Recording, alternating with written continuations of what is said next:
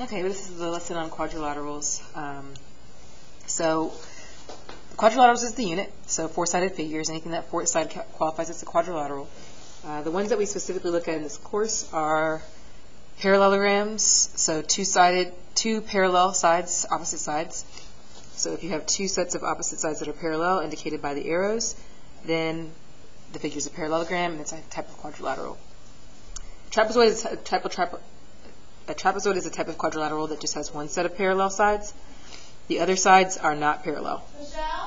So these two sides would not be considered parallel. So this is a trapezoid because it only has one pair of opposite sides that are parallel. And then the kite has no sets of parallel sides. Then, as a parallelogram, there's three special types of parallelograms. The first one's a rhombus.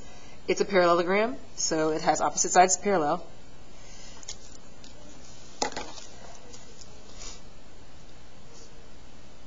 Okay, again, the arrows are indicating not congruent but parallel, although the other characteristic of a rhombus is that it has four congruent sides.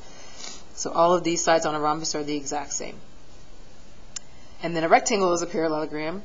So again, opposite sides are parallel. All parallelograms have opposite sides parallel. This is a specific type that has four right angles.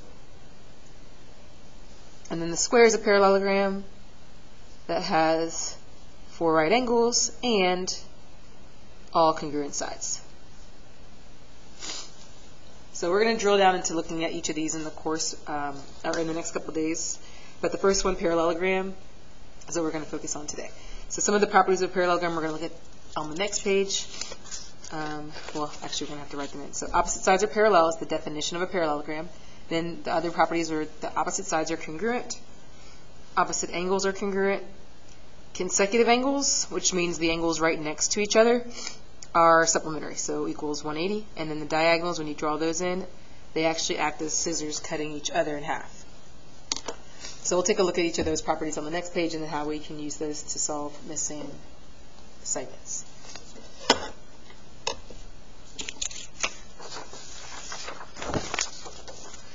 Okay, so the definition of parallelogram again is a quadrilateral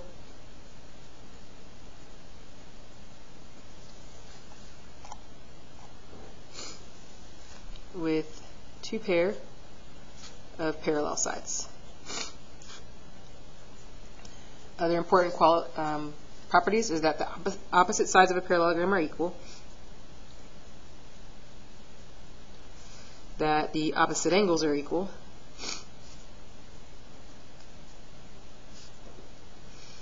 that the consecutive angles, or the adjacent angles, ones next to each other, consecutive, are supplementary, again meaning that they add to equal 180, and the diagonals bisect each other.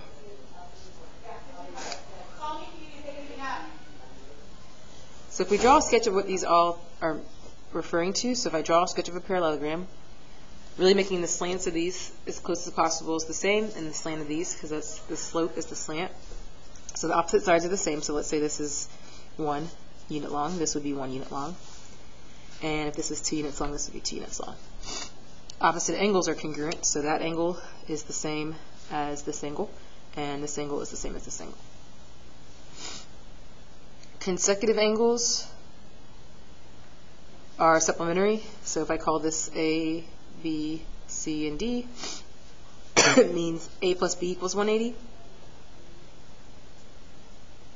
B plus C equals 180, C plus D equals 180, or D plus A equals 180. So any two that are right next to each other are equal to 180. And the diagonals bisect each other. So the reason I didn't draw the angles in there so I didn't overcrowd the picture. But the diagonals bisect each other means that this diagonal BD is acting as scissors, cutting AC exactly in half, so that this segment is equal to this segment. And also, AC is acting as scissors cutting BD in half, making this segment equal in length to this segment. So they're not all four the same, but the two that are on the same line, the same diagonal, are equal. Okay, so then we use those properties along with some other ones from the previous units in this course to solve for all these missing measures. So some of the other ones that we may need, so I'll put some additional properties here. well, they're not really properties. So additional characteristics that we need is that alternate interior angles are congruent for parallel lines, and these are parallel lines because all these are parallelograms. Also, triangle angles equal 180.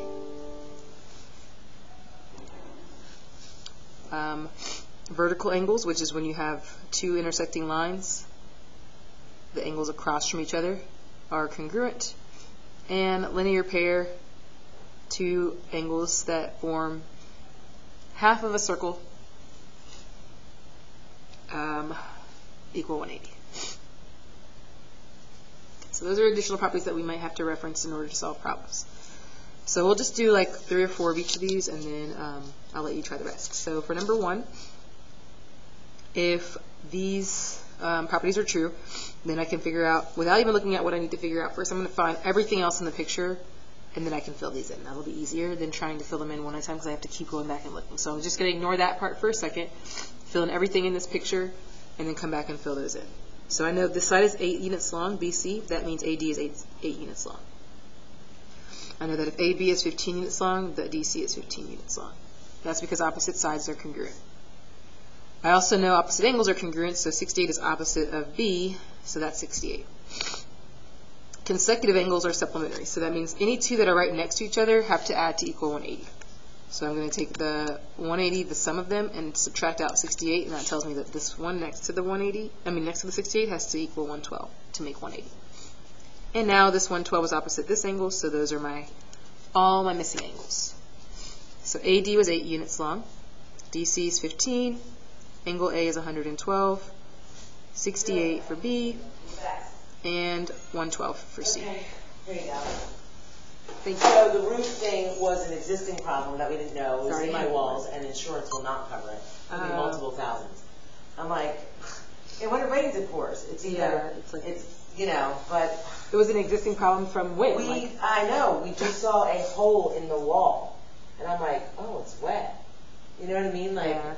I don't know. Oh man, but sorry, it's like, just deal with it, and then you move on. What can you do? Yeah. You know what I mean? Yeah. Anyway, all right, I'll see you. See you. Have a good evening.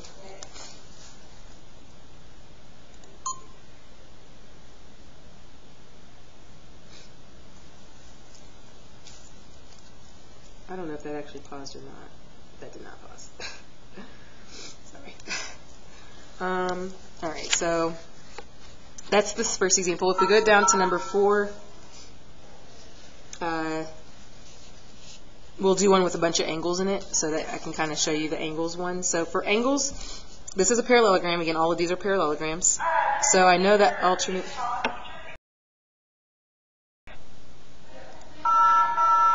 Okay. So this is when some of these additional properties are going to come in handy because we don't have any sides and the opposite angles are cut into pieces. So, and they do give us FED, so they give us FED. So naming the angles, remember the middle letter is the vertex. FED means you trace it. So FED is talking about the angle that has FE as one side and ED as one side and E is the middle angle. So 134, I'll put it underneath E even though it's really this whole angle including the 71. So that is also going to be what C is if we cared for C. So because this part, FEG, is 71 degrees, I can do 134 minus 71 and get the remaining degree of this angle GED. So this is 63 degrees. And yeah. Okay, so that's using the opposite angles are congruent. Consecutive angles are supplementary. So this whole angle is 134, which means this whole angle has to be 180 minus that. So 180 minus 134 is going to give us 46 for this full angle and 46 for this full angle. And the diagonals bisect each other. Well, we don't have any diagonal segments, so we don't need that last statement. All right, so for this one now, to solve for other things, we're going to have to use some things that we used. Well, actually, we can get this whole thing is 46, so we can get this angle here by subtracting 21 from 46 to figure out that there's 25 degrees remaining in this little angle. Okay. Now we're stuck unless we use something from our previous unit. So looking at the first thing, alternate interior angles are congruent. So if I can find an alternate interior angle inside the parallel lines, they're congruent. So 71 here is alternate interior to this spot, so that's 71. 63 is alternate interior to this spot, so that's 63. 25 is alternate interior to this angle, and 21 to this one. Okay, so I've exhausted that information. Triangle angles sum to 180. So I have 4 triangles in here, all of which angles sum to 180. So if I look at this triangle here first, I have 180, and I'm going to subtract out the 63 and the 21 to tell me that this angle is 96 degrees, because those 3 have to make 180 together. And then vertical are the same, so G, where the G is, it's 96. And the 2 that make a line, so this is a full circle in the middle here, so that would be 360 degrees, a full circle. Half of the circle is going to be half of 360, or 180, which means that these 2 together have to total 180. So I subtract 96 from 180 to get that this is 84. Alright, and now I can solve everything. So DEC is talking about angle E, but with DE as one side and EC as the other, so 63 degrees is the referred angle. CDE is talking about the full corner angle, so 46, the combination of these. ECD is only talking about part of this one, so 71, and then DFE is 25. Okay, so hopefully that makes sense again, because we kind of went through all the properties and using those, except for we didn't do the diagonal. So I'll do number 5 as well, and then that will be it on the parallelograms. So XY is 15. I'm going ahead and labeling everything they give me here. 22 XZ is 32. So this whole thing is 32. Instead of trying to write 32 where the T is, because it might look like an angle, I'm going to write these as 16 each. TW is 10, and now we're looking at our angles. So WZY, that's the full angle, is 62 degrees. I'll put it outside to indicate it's the whole thing. WXT, this piece is 27 degrees. ZWT traces this angle, is 77 degrees. Alright, so then I go about finding sides and angles. So I can do sides first. That's easier. So this side is 22, making this side 22. This side's 15, and opposite sides are congruent. And then opposite angles are congruent, so this whole thing is 62, which makes this whole thing 62. I'm just going down in order from the very beginning when we did the properties. Next thing was consecutive angles are supplementary, so if this is 62, this whole angle has to equal 180 minus 62, so 118. And then that's the supplementary part, so those are supplementary, those are supplementary, those are supplementary, those are supplementary. And then the diagonals bisect each other, so this one's getting cut in half, which we already kind of wrote 32 as 2 different pieces. And the 10 is cut, so this is 10 WT, so TY is 10. Alright, now we can look to see if we can solve anything else. So this corner is 27, and the whole thing is 62, so we can do 62 minus 27 to get that this is 35. And the alternate interior are the same. Okay, so this is 35. 27. 77's here, so 77's here. And the whole corner is 118, so 118 minus 77 is 41. And then all we need is the middle ones. So if I use the bottom triangle, I have a 41 and a 41 and a 27. 68 minus 180 and change the sign. Oops. 180 minus 68. It's going to give me 112 for this angle.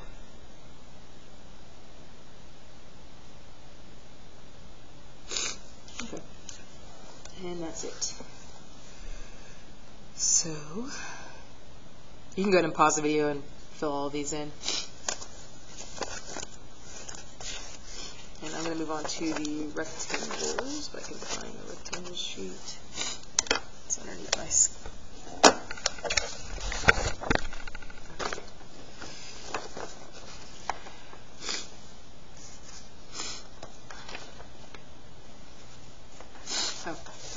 I need to go over the proving parallelograms. In a quarter.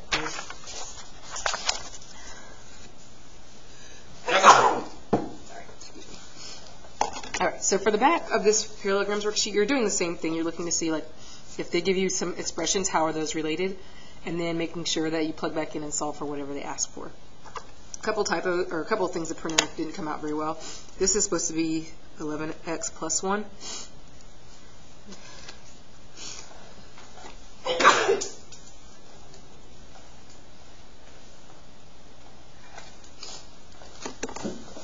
And excuse me. Down here, this is supposed to be 6x minus 11. Okay. So these, you're setting up similarly to what we did before.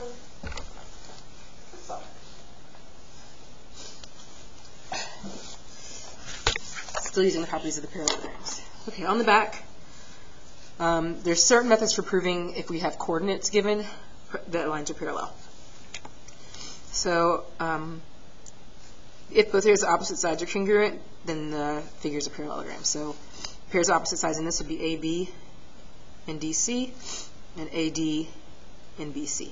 Those are opposite each other, and those are opposite. And then to prove that, to prove side length, we're going to use the distance formula or the Pythagorean theorem.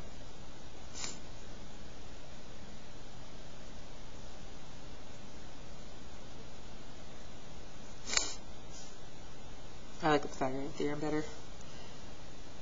But if you like the distance formula, you can use that, and you just have to memorize it.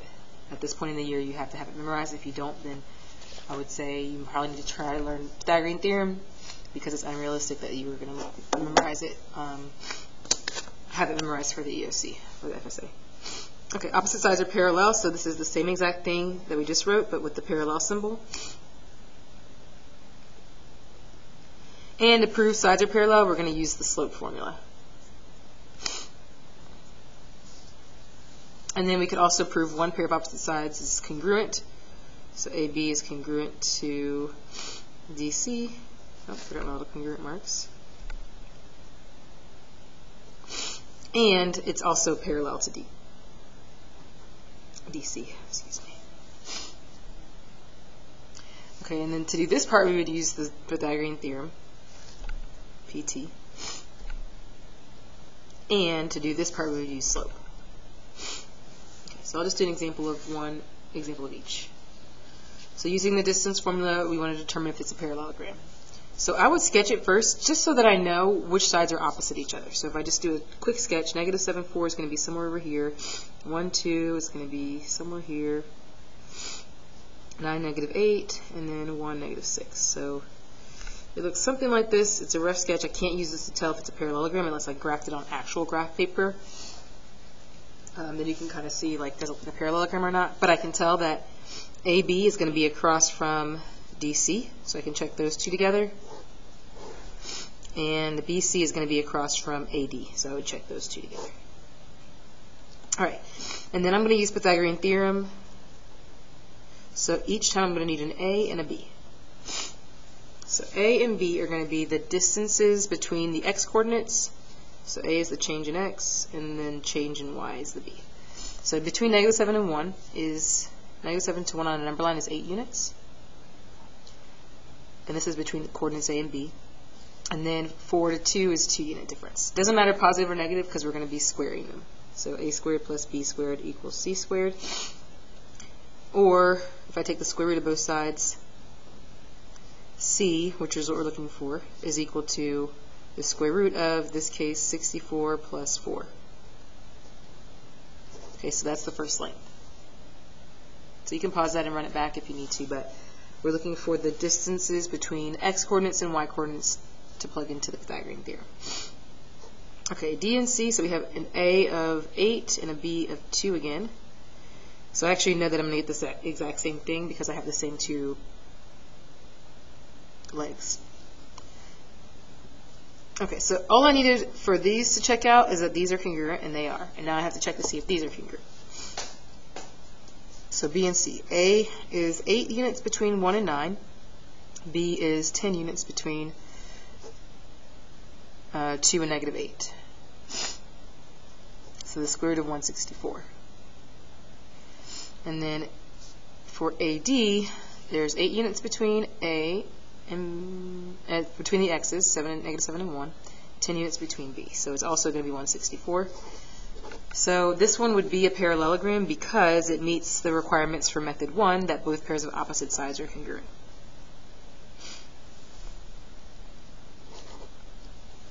Okay. So for number 2, you're doing the exact same process, figuring out the length or the distance. So if you prefer to use the distance formula, I'll put it on here. But again, you have to memorize it to use it on the EOC or the FSA, whichever way you want to follow it. So you do this 4 times for all 4 of these segments that we did. We did an abbreviated version of this. So x2 minus x1 is 1 minus negative 7, which is 8. And then y2 minus y1 is 2 minus negative 4, which is, 2 minus 4, which is negative 2. When you square it here, it's still going to give you a 4. So we're doing this, but we're doing it. Pythagorean theorem is the distance formula disguised. Okay. On the back, we're going to use slope this time to determine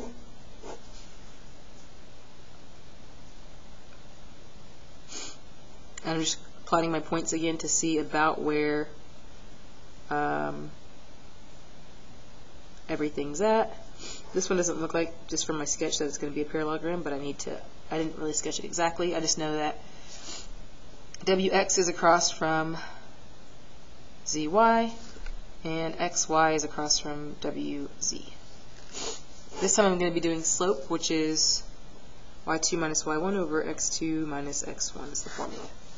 So what we're doing here is we're looking at the y's first instead of the x's first. And we're going to do the second coordinates y. The minus here means we're going to change this sign to add 4. And then over 1, and we're going to change this sign because of the minus here to add 7. So it's really going to be negative 6 minus a negative 4, which means plus 4, and 1 minus a negative 7, which means plus 7. Okay, so you get negative 2 over 8, which simplifies to negative 1/4. Okay, those are both divisible by 2. Then for yz, the y2 is negative 12 minus a negative 13, so the minus in the formula changes the sign of this term to a positive. And then 1, this is a positive, so I change the sign, make it a negative minus 5. So 1 over negative 4, which is negative 1/4. So these are the same, that checked out. And then xy is going to be same thing. I do y2, which is negative 13, minus y1. The minus changes this sign to a plus 6. 5 minus 1, changing the sign. I get negative 7 over 4. And then one last time between the last point. So go ahead and pause the video, try this one, make sure you can get it.